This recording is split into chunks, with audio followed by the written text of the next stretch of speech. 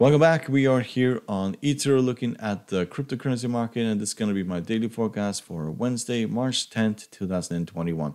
If you like to support the channel, you're welcome to smash the subscribe button down here in the corner, hit the like button and the bell button to see our news videos, and you're welcome to join us on our Patreon, where you can get access to our full technical analysis, our courses, and also our online sessions and so on. The link is down below. You're very welcome to join. So we'll start by looking at the Bitcoin, and as you can see, Bitcoin is getting ready to take out the previous highs here.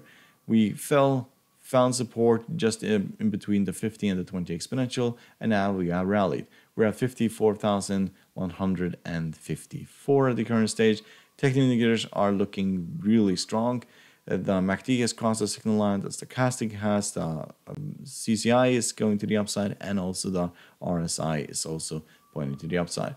So at this point, it looks like we're going to do something similar to what we did earlier this year, where we basically fell towards the 50 and then rallied all the way up towards the 58, broke down again, and now it looks like we're going to take out 58 and head to 60. That is what this looks like. Pull back from here towards the 20 exponential, that will most likely be bought into. And break below that, there will be even more buying opportunity after that. So let's look at Ethereum. So as you can see, very similar here, fell below the 50 moving average, and now we're slowly grinding towards 2000. 2000 is going to be the target here. Pullbacks towards the 20 and the 50, those most likely be where buyers will come back in and buy this. Technical indicators are all pointing to higher levels at this point. So yes, that is most likely what is going to occur here. Pullbacks will be bought into, or will go straight towards 2000. And the break above the 2000 opens the door to 2500. So let's look at ADA or Cardano. Yes, so this has not taken off yet, but the 20 exponential is offering a lot of support in this cryptocurrency. So the target here is all the way up here. So at 1.4499. So at this point, the technical indicators have not turned yet. They are still are bearish or are flat. But the 20 exponential is holding, and it has bounced out to 20 for the last few months. So as long as that is the case, you shouldn't expect this to break below the 20.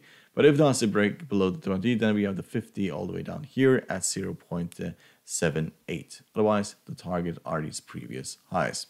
So let's look at Litecoin.